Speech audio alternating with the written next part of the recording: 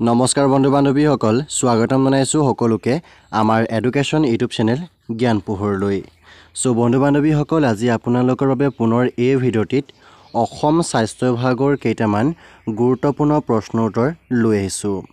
যিকিটা প্ৰশ্ন উত্তৰ অসম স্বাস্থ্য বিভাগৰ টেকনিক্যাল আৰু নন টেকনিক্যালৰ লগতে গ্ৰেড 3 আৰু গ্ৰেড 4 পোষ্টৰ কাৰণে অতি গুৰুত্বপূৰ্ণ হ'ব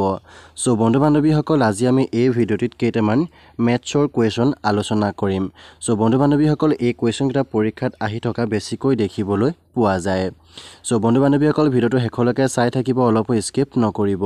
তাৰ উপৰি যদি আমাৰ চেনেললৈ প্ৰথম ভিজিট কৰিছে তেন্তে সাবস্ক্ৰাইব কৰি কাষতে অহা ঘণ্টা বেলটো বজাই ৰাখিব যাতে আমি দিয়া প্ৰত্যেকটো ভিডিঅ' নটিফিকেশ্যনবোৰ সকলোকে আগত আপোনালোকে দেখিবলৈ পায় সো আজি ভিডিঅ'টো পলম নকৰি বলক আজি ভিডিঅ'টো আৰম্ভ কৰোঁ সো আপোনালোকৰ প্ৰথমটো কোৱেশ্চন আছে ইয়াতে দুটা সংখ্যাৰ যোগফল 95 যদি এটা সংখ্যা আনটো সংখ্যাতকৈ 15 ডাঙৰ তেন্তে ডাঙৰ সংখ্যাটো কিমান সো আমি এটা ফাৰ্স্টে কি কৰিম প্ৰথম এটা যেটো আমাক লাইন দিছে যে দুটা সংখ্যাৰ যোগফল 95 কৈছে ইয়াতে আমি সংখ্যাটা লম এটা সংখ্যা লম আমি x আৰু এটা সংখ্যা লম y ওকে দুটা সংখ্যা যদি আমি যোগ কৰো অৰ্থাৎ x + যদি y কৰো ইকুৱেল হৈ যাব ই 95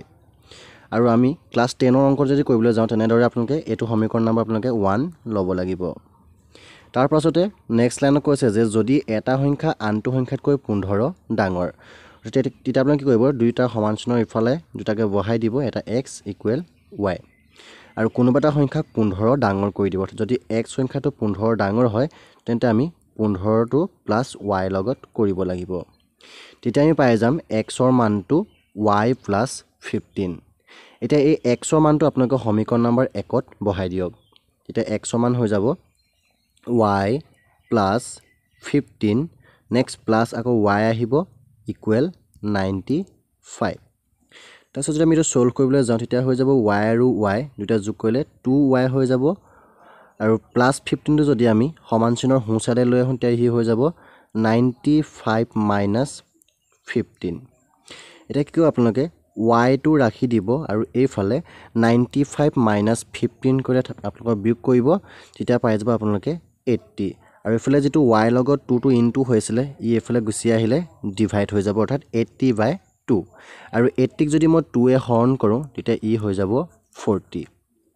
সো তেতিয়া হলে আপোনালোকৰ সংখ্যাটো হৈ যাব ডাঙৰ সংখ্যাটো হৈ যাব 40 সো গম পাইছে ইয়াত y মানটো ওলাব 40 এতিয়া ইয়াতে আমি উলিয়াব লাগিব ডাঙৰ সংখ্যাটো অৰ্থাৎ ইয়াতে আমি x ৰ মানটো উলিয়াব লাগিব গতিকে x ৰ মানটো আপোনালোকে 40 ঠাত বহাই দিয়ক তেতিয়া হৈ যাব 40 + 15 তে ই যোগ কৰিলে হৈ যাব 55 অৰ্থাৎ আমি ইয়াৰ ডাঙৰ সংখ্যাটো আমি উলিয়াব লাগিব ডাঙৰ সংখ্যাটো হ'ব এটো y + 15 গতিকে y মান পালো আমি 40 আৰু 40 + 15 কৰিলে পাই যাম আমি 55 গতিকে আপোনালোকৰ অপচন কেইটাৰ ভিতৰত শুদ্ধটো হ'ব অপচন নম্বৰ ডি টো 55 এবাৰ আহিছো আমি নেক্সট কোৱেশ্চন 2 নম্বৰটোলৈ এতে কৈছে যে এটা ৰম্বাসৰ কৰ্ণৰ দুডালৰ দৈৰ্ঘ্য 7.5 সেন্টিমিটাৰ আৰু 12 সেন্টিমিটাৰ ইয়াৰ কালি উলিওৱা সো প্ৰথমতে আমি এটা ৰম্বাস লৈ লৈছো ইয়াতে মোৰ ৰম্বাসৰ চিত্ৰ আছে যদি মই লৈছো যদি নাই সো বন্ধু-বান্ধৱীসকল ইয়াতে আপোনালোকৰ ৰম্বাসৰ এটা চিত্ৰ ল'ব লাগিব আৰু যত আপোনালোকৰ কৰ্ণৰডালৰ দৈৰ্ঘ্য দিয়া আছে অৰ্থাৎ আপোনালোকৰ কৰ্ণৰডাল আপোনালোকে ল'ব লাগিব কৰ্ণৰডাল এনেকুৱা এটা ৰম্বাস আহিব এটো ৰম্বাস লৈ লৈছো ৰম্বাস ডালৰ আপোনালোকৰ কৰ্ণৰ দুডালৰ দৈৰ্ঘ্য দিয়া আছে এডালৰ দৈৰ্ঘ্য দিয়া আছে 7.5 সেন্টিমিটাৰ আৰু এডালৰ দিয়া আছে 12 সেন্টিমিটাৰ এতিয়া আমি এই ৰম্বাসটোৰ কালি উলিয়াব লাগে সো ৰম্বাসৰ কালি উলিয়াব হলে আমি এটা ফৰ্মুলা ইউজ কৰিব লাগিব যেটো ফৰ্মুলা হৈছে হাফ ইনটু কৰ্ণৰ দুডালৰ পূৰণফল গতিকে কৰ্ণৰডাল দিয়া আছে এডাল আছে 7.5 সেন্টিমিটাৰ আৰু ইনটু আনডাল বাহু দিয়া আছে 12 সেন্টিমিটাৰ এটা আমি এটা সলভ কৰিলে গলে আমি 2 এ 12 ক কটাকাটি কৰিব পাৰিম 2 এ 12 যাব ছবাৰ তেতিয়া আপোনালোকৰ থাকিব 7.5 ইনটু 6 আৰু 7.5 ৰ লগত যদি মই 6 টো ইনটু কৰো তেতিয়া পাই যাম মই 450 আৰু দশমিক আপোনালোকৰ এটা আগত আছে গতিকে শূন্য আগত যদি দশমিক বহাই দিওঁ শূন্যটো কেনসেল হৈ যাব তেতিয়া আপোনালোকৰ আনসাৰ থাকিব 45 গতিকে কালি উলিয়াবলৈ হলে আমি ইয়াত সেন্টিমিটাৰ দিয়া আছে গতিকে 45 সেন্টিমিটাৰ স্কয়াৰ আহিব গতিকে আপোনালোকে অপচন চাবলৈ গলে আপোনালোকৰ অপচন নম্বৰ এ টো ইয়াত শুদ্ধ উত্তৰ হ'ব 45 সেন্টিমিটাৰ স্কয়াৰ সো নিশ্চয় আপোনালোকে ভালদৰে বুজি পাইছে থাকে যদিহে বুজি পোৱা নাই তেন্তে মোক কমেন্ট কৰি জনাব তেন্তে মই নেক্সট ভিডিঅত আকৌ পুনৰ বুজাবলৈ চেষ্টা কৰিম এতিয়া আহিছো মই কোৱেশ্চন নম্বৰ 3 টোলে ইয়াতে কৈছে যদি x ৰ মানটো 1 হয় তেন্তে x * x - 3 + 2 ৰ মান কিমান সো এটো নিশ্চয় সকলোৱে পাৰিব আমাক কমেন্ট কৰি জনাব পাৰিব লগতে মই বুজাই দিছো বাৰু ইয়াতে কৈছে x ৰ মানটো 1 আমাৰ কন্ডিশনটো দিয়া আছে x * x - 3 + 2 গতিকে x ৰ মানটো 1 দিয়া আছে ইয়াত 1 বহাই দিওক 1 * 1 - 3 + 2 গতিকে 1 * হৈ যাব -2 + 2 আৰু 1 ৰ লগত -2 কৰিলে হৈ যাব -2 + 2 আৰু -2 + 2 হৈ যাব ইকুৱেল আপোনালোকৰ 0 গতিকে অপচন নম্বৰ চাওক আপোনালোকে এ নম্বৰ আছে 0 গতিকে অপচন নম্বৰ এ টো হ'ব ইয়াৰ কাৰণে শুদ্ধ উত্তৰ নেক্সট কোৱেশ্চন আপোনালোকৰ কাৰণে আছে 4 নম্বৰ এটা আপোনালোকে সিম্পলিফাই কৰিব লাগে আৰু সিম্পলিফাই কৰিব দিছে -2/3 + 3/5 + -7/6 সো এইটো কোৱেশ্চন মই আপোনালোকৰ কাৰণে ৰাখিছো আপোনালোকে মোক কমেন্ট কৰি নিশ্চয় জনাব তাৰ পিছতে নেক্সট কোৱেশ্চনটো মই লৈ আহিছো আপোনালোকৰ কাৰণে এটা কৈছে যে যদি এটা সংখ্যাৰ পৰা 1/2 বিয়োগ কৰি পোৱা বিয়োগফলটোক 1/2 ৰে পূৰণ কৰা হয় আৰু উত্তৰ হিচাপে 1/8 পোৱা যায় তেতিয়া সংখ্যাটো কি সো নিশ্চয় আপোনালোকে বুজিবলৈ চেষ্টা কৰিছে ইয়াতে কৈছে যে যদি এটা সংখ্যাৰ পৰা 1/2 বিয়োগ কৰি পাব লাগে কৈছে এটা সংখ্যাৰ পৰা ধৰি ললো সংখ্যাটো x আৰু x ৰ পৰা 1/2 বিয়োগ কৰিব দিছে আৰু বিয়োগ কৰি পোৱা সংখ্যাটোৰ লগত অথা আমি বিয়োগ কৰি পাইছো এতিয়া x - 1/2 এটা এই সংখ্যাটোৰ লগত পুনৰ আমাক 1/2 এটা পূৰণ কৰিবলৈ দিছে আৰু পূৰণ কৰি আমাক পাবলৈ কৈছে 1/8 গতিকে আপোনালোকৰ যেটো ম্যাথমেটিক্যালি ভাবে এই কোৱেশ্চনটো এনেকুৱা ধৰণৰ হ'ব সো এটা আমি কি কৰিম হাফ টু যেটো এই হাফ আছে হাফ লৈ প্ৰথমে x লগত পূৰণ কৰিম নেক্সট আমি আকৌ 1/2 লগত পূৰণ কৰিম গতিকে ই হৈ যাব x/2 নেক্সট ই হৈ যাব 1/4 আৰু ইকুৱেল থাকিব ইফালে 1/8 এতিয়া আপোনালোকে x/2 টো ইয়াত ৰাখি থৈ যাব আৰু ইফালে আপোনালোকে 1/4 টো ইফালে মাইনাসত আছে আৰু ইফালে লৈ যাব প্লাস হৈ যাব গতিকে ইফালে হৈ যাব ইকুৱেল 1/8 + 1/4 নেক্সট আপোনালোকে কৰিব এতিয়া 1/8 আৰু 1/4 ৰ মাজত আপোনালোকে লসাগু লব আৰু থাকি যাব ইফালে x/2 ইকুৱেল লসাগু ললে আমি পাই যাম লসাগু 8 আহিব আৰু 8 এ 8ক এবাৰ যাব আৰু 1 এগুণ 1 হ'ব নেক্সট 4 এ 8ক দুবাৰ যাব 2 এগুণ 2 হৈ যাব গতিকে ই হৈ যাব x/2 ইকুৱেল 3/8 নেক্সট এটা আমি x টো ৰাখি পিনে 2 টো ইফালে হৰণ হৈছে ইফালে গলে হৈ যাব পূৰণ অৰ্থাৎ x ইকুৱেল হৈ যাব 6/8 নেক্সট এটা আমি কটাকটি কৰিব পাৰিম ইয়াক যাব আপোনালোকৰ 2 এ যাব 2 এ 6 তিনিবাৰ যাব আৰু 2 এ 8ক যাব 4 বাৰ গতিকে আমি x ৰ মানটো পাই গলো 3/4 আৰু যেটো সংখ্যাটো আছিল x গতিকে x ৰ মান হৈ গল 3/4 গতিকে অপচন নম্বৰ সি টো হ'ব ইয়াৰ কাৰণে শুদ্ধ উত্তৰ নিশ্চয় আপোনালোকে বুজি পাইছে নেক্সট আমি কোৱেশ্চনটো আইছো 6 নম্বৰ কোৱেশ্চনটোলে ইয়াতে আছে যে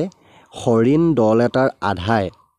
অৰ্থাৎ হৰিণৰ দল এটা আছে আৰু সেই দলটোৰ আধা সংখ্যক হৰিণাই পথাৰত চৰি আছিল আৰু বাকিখিনি 3/4 বহুতে উমলি আছিল বাকি থকা 9টা হৰিণাই পুখুৰী এটাত পানী খাই আছিল দলটোত কিমানটা হৰিণ আছিল নিশ্চয় এই কোৱেশ্চনটো আপোনালোকে পৰীক্ষা সময়ত আহি থকা দেখিবলৈ পাইছে গতিকে আমি ধৰি লম দলটোত মুঠ হৰিণৰ সংখ্যা আছিল x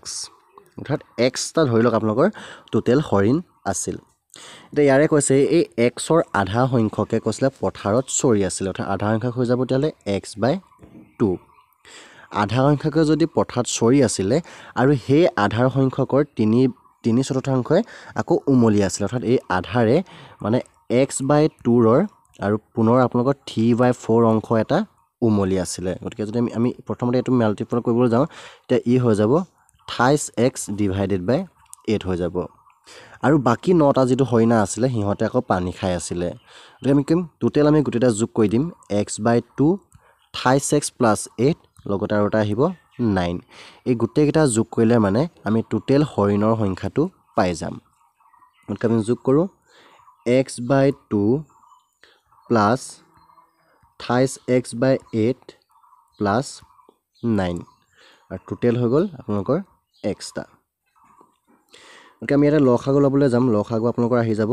8 আৰু 2 আপোনালোকৰ 8ক হৰণ যাব 4 বাৰ আৰু 4 হে x ৰ লগত যদি পূৰণ কৰোঁ ই হৈ যাব 4x নেক্সট আপোনালোকৰ 8 8ক আপোনালোকৰ এবাৰ যাব আৰু 1 টো যদি মই 28x ৰ লগত পূৰণ কৰোঁ তেতিয়া ই হৈ যাব পুনৰ 28x নেক্সট প্লাস আপোনালোকৰ যদি ইয়াত লগত 1 এটা আছে গতিকে 1 যদি 8ক হৰণ কৰোঁ 8 বাৰ যাব আৰু 8 9 হৈ যাব ই 72 এতিয়া আমি যদি এইখিনি সিম্পলিফাই কৰিবলৈ যাওঁ তেতিয়া আপোনালোকৰ হৈ যাব ওপৰত থাকিব আপোনালোকৰ 4x plus 28x ইকুৱেল হৈ যাব আপোনালোকৰ 7x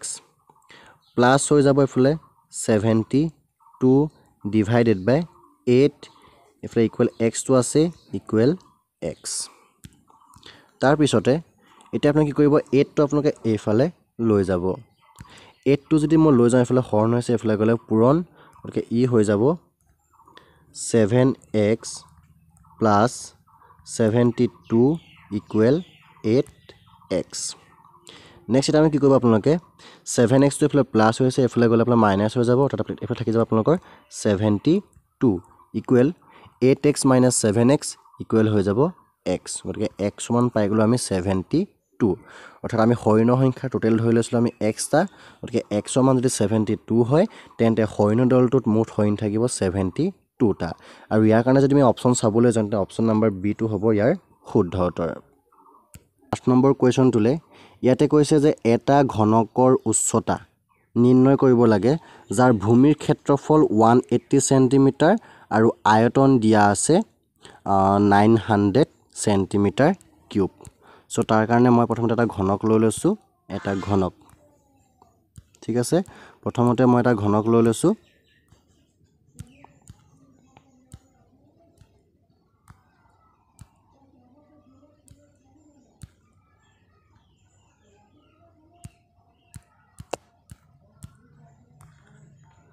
সো এতে মই এটা ঘনক লৈ লৈছো ঘনকটোৰ আপোনালোকৰ উচ্চতাটো উলিয়াব লাগে ইয়াৰ যেটো হাইটটো আপোনাক উলিয়াব লাগে যাৰ ভূমি ক্ষেত্ৰফল দিয়া আছে 180 সেন্টিমিটাৰ আৰু আয়তন দিয়া আছে 900 সেন্টিমিটাৰ কিউব সো তাৰ কাৰণে আমি আয়তনৰ ফৰ্মুলাটো ইউজ কৰিব লাগিব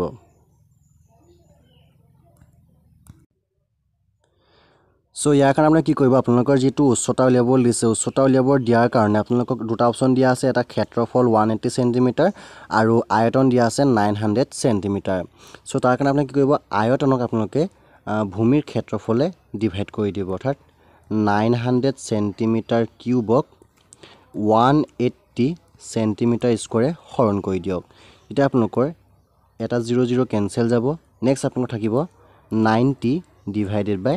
18 এটা কটাকটি কৰি থাকিব আপোনালোকৰ 2 45 90 2 9 18 নেক্সট থাকিলে আপোনালোকৰ 45 by 9 45 ক 9 এ আপোনালোকৰ হৰণ যাব 5 বাৰ আৰু ফলে সেন্টিমিটাৰ কিউব আছিল সেন্টিমিটাৰ কিউবক সেন্টিমিটাৰ স্কয়াৰ গুছি গল স্কয়াৰ বাৰ গতিকে থাকিলে আপোনালোকৰ সেন্টিমিটাৰ গতিকে 5 সেন্টিমিটাৰ আপোনালোকৰ ইয়াৰ কাৰণে শুদ্ধ উত্তৰটো হ'ব আপোনালোকৰ অপচন নম্বৰ এ টো হ'ব ইয়াৰ শুদ্ধ উত্তৰ নেক্সট আহিছো মই 9 নম্বৰ কোৱেশ্চন টুলে আৰু ইয়াতে কৈছে আপোনালোকক এটা কাম কৰিবলৈ এক সময় লাগে 12 দিন আৰু হে কামটো বিক কৰিবলৈ সময় লাগে 24 দিন দুই একেলগে কিমান দিনত কামটো কৰিব ইয়াতে দুজন মানুহ আছে এজন হৈছে এ এজন হৈছে বি এ যদি কামটো কৰে তাক লাগে 12 দিন আৰু বি এ যদি কামটো কৰে তেওঁক লাগে 24 দিন যদি দুইটা একেলগে কামটো কৰে তেন্তে কিমান দিন সময় লাগিব কৈছে সো ইয়াৰ কাৰণে এটা আপোনালোকে ট্ৰিক ইউজ কৰিব পাৰিব ইয়াতে মই কৈছো যে এ আৰু বি দুজন মানুহ আছে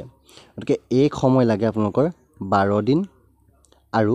বি সময় লাগে 24 দিন এটা আপোনালোকে কি কৰিব এই দুইটা মাজৰিয়াৰে এটা লসাগু লৈ লব লসাগুটো আপোনালোকৰ 24 এ হ'ব এটা আপোনালোকে কি কৰিব ইয়াক 12 এ হৰণ কৰক 24 কেবাৰ যাব দুবাৰ যাব আৰু 24 এ 24 হৰণ কৰক কেবাৰ যাব এবাৰ যাব এই দুইটা আপোনালোকে প্লাস কৰি দিয়ক 2 আৰু 1 প্লাস কৰিলে হৈ যাব 3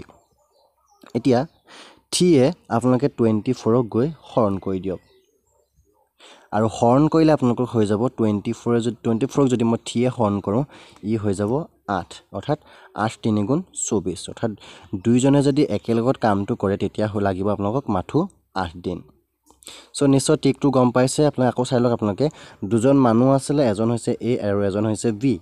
এক সময় লাগে 12 দিন আৰু বি সময় লাগে 24 দিন এটা আপুনি কি কৰিব 12 আৰু 24 ৰ মাজত লসাগু ল'ব লসাগু আহি যাব 24 আৰু 24ক 12 হৰণ কৰিব কেইবাৰ গৈছে দুবাৰ গৈছে আৰু 24 এ 24ক হৰণ কৰিছে এবাৰ গৈছে নেক্সট আপোনালোকে 2 আৰু 1 টো যোগ কৰি দিব যোগ কৰি পাই গৈছে 3 আৰু 3 এ গৈ সেই লসাগু লোৱা সংখ্যাটোক হৰণ কৰি দিব আৰু হৰণ কৰি পোৱা এনসাৰটো হৈ যাব ইয়াৰ শুদ্ধ উত্তৰ